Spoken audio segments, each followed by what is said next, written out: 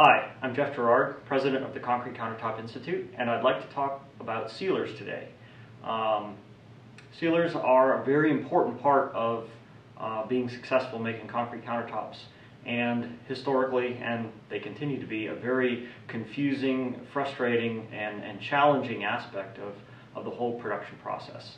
So what I'd like to do is talk about the different types of finishes out there and give some pros and cons about things like hardeners versus wax versus acrylics versus epoxies versus urethanes. And then from there we can move on to more specifics. So the first are treatments.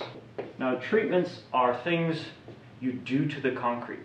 So the concrete has been cast, it's been processed, maybe you acid stain it, maybe you haven't, but basically all the work you have to do to the concrete is done. And this is the last step.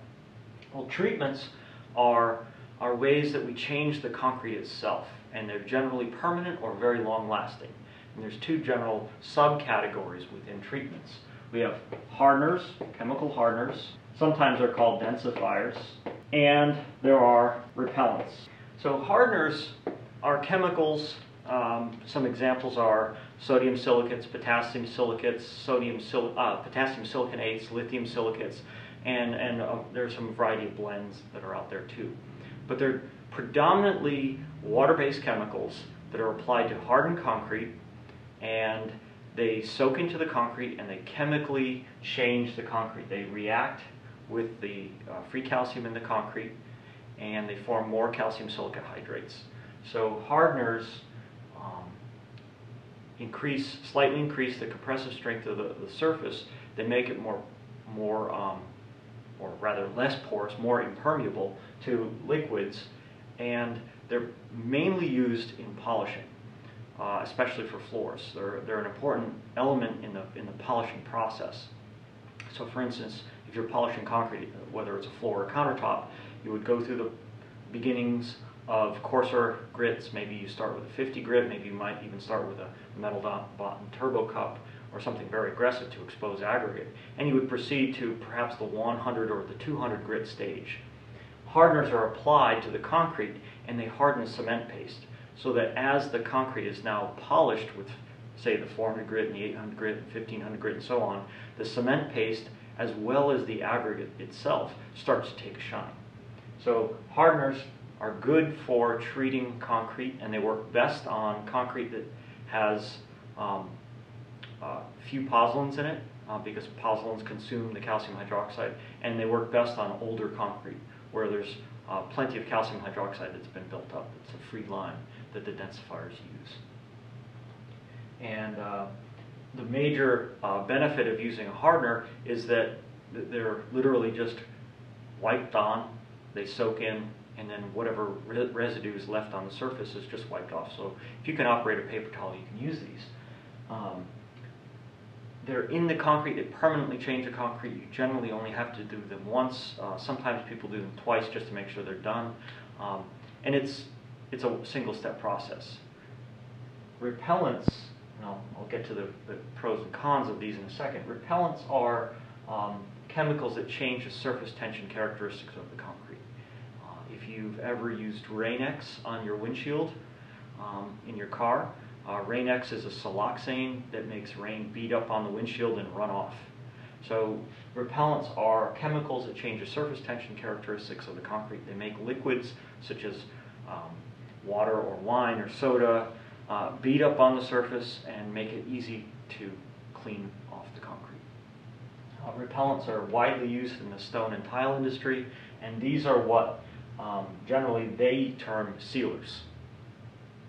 Some repellents have some color enhancing characteristics where they make the concrete look deeper and wetter, just like water deepens the color of concrete, and some are more invisible. They leave the concrete looking dry. Generally the performance between the two, either color enhancing or invisible, are very similar or the same. And a great combination here is that repellents can be used after densifiers are applied.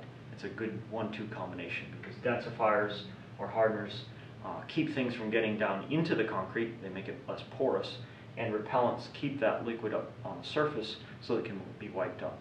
The great advantage is they're very easy to do. They're very economical. Because they're in the concrete, they can't be peeled off, they can't be scratched off. There's no residue on the surface. They're breathable in the sense that water vapor in the concrete will come out over time. The downside of these kind of treatments is that they offer almost no acid protection.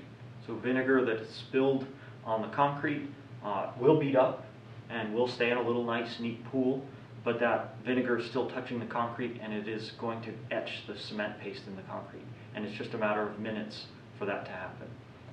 Depending on the age of the concrete and the specific formulations, there might be some differences in time, but it is an inevitability. There's no true protection against acids. Stains such as, take like grape Kool-Aid. It doesn't damage the concrete, it just changes the color. It's a stain. That can be bleached out. So this combination might protect the concrete against stains, but it won't protect against acids. And that's the major con of these kind of finishes. So where would be a good place to use these kind of finishes? That depends on your customer, but I would definitely recommend using these kind of finishes for such as powder rooms or guest bathrooms, fireplace rounds, small tables, maybe kitchen countertops. But it would take a very special clientele who's willing to either be extremely fastidious about keeping things clean or willing to accept etch marks. And etch marks are permanent damage to the concrete. They can be honed out, but that's something that they can't simply wipe up. It's a little bit more involved. Although hardeners and repellents, or a combination of the two, don't really offer that much acid protection, they do have very good scratch resistance and heat resistance, because these aren't affected. They're not on the surface, they're in the concrete. So it's the concrete itself that provides the scratch resistance. And generally, concrete is largely unaffected by heat.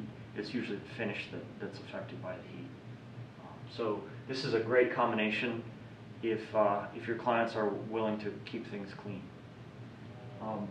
Another treatment that a lot of people consider as a treatment, it's kind of one of these in-between treatment and versus coatings. What I'm talking about next is wax. Wax seems to be a popular way of finishing concrete, and it certainly makes the concrete look nice and feel good, and it does provide a little bit of lubrication on the surface. But wax itself makes a very poor finish. It offers almost no real protection, again measured in minutes. Anything that goes on easily also comes off easily. So in reality, wax is the most maintenance-intensive thing you can put on your countertop, because as your customers use their countertops and clean them, the wax is coming off. They have to put it back on. And that's just something to keep in mind, whether your customers are willing to do that. It certainly doesn't hurt, and any finish can have wax put over it. It's just a question of, do you need it or do you want that? You're not going to get very good protection compared to some of the high-performance coatings I'm going to talk about. So evaluate whether you need that or not.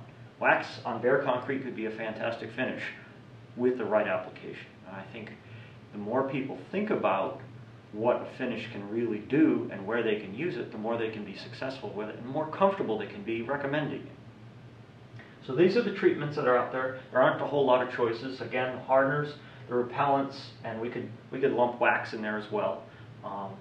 Not a whole lot of acid resistance, but easy to use, very benign, and great scratch resistance.